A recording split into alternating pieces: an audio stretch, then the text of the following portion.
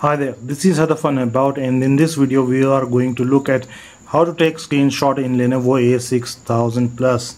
Actually, there is not one way but two ways to take screenshot in Lenovo A6000 Plus. First, we'll see the conventional way. Here you can see that there are two volume rockers and one power button. So you have to press the volume down button with the power button in order to take the screenshot in this smartphones. So now I'm going to take that one.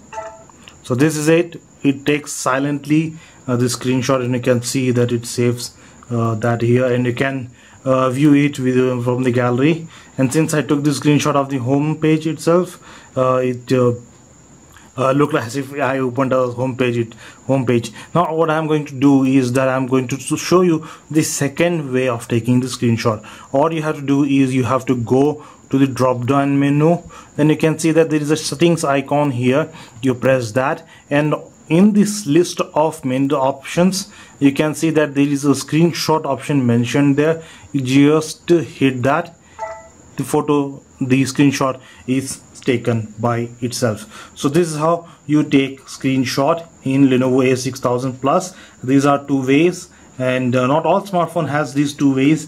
Some smartphone have different ways of taking screenshot, and in this case for smartphone you take it like this. So this is it, guys. Thanks for watching. We'll meet in next video.